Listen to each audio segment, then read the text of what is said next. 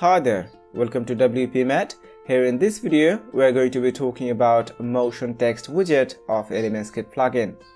Before starting the widget, go to Elementskit, Elements, scroll all the way down and make sure Motion Text Widget is activated. After that, open any page with Elementor Page Builder. Then from the widget panel, search Motion. And there you'll find Motion Text by Elementskit.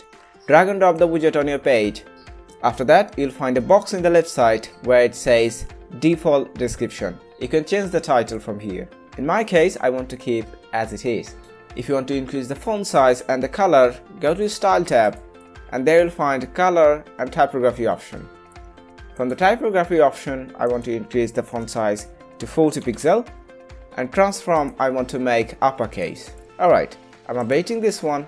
Then if I go back to the Content tab, and there I'll find Tag option, Link, Alignment and Enable Animation.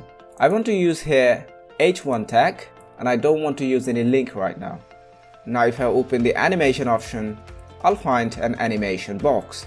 From there, I can choose any animation I want. The first one is Reveal in Top, and there you'll find there is an effect which is a reveal effect that starts from the bottom and goes to the top. And now if I select Reveal in Right, and there you can see the reveal effect works from the left side to the right side. Now there are some other animations like raindrop, lightning, magnify and beat.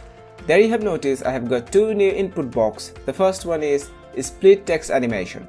It splits every character of your title or your text.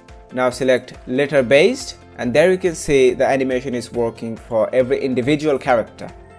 After that you have animation duration by character in second and animation delay by character in second. I'll select the duration to 2 seconds and I'll choose the animation to lightning. After all of your changes, don't forget to update it. Thank you for watching this video.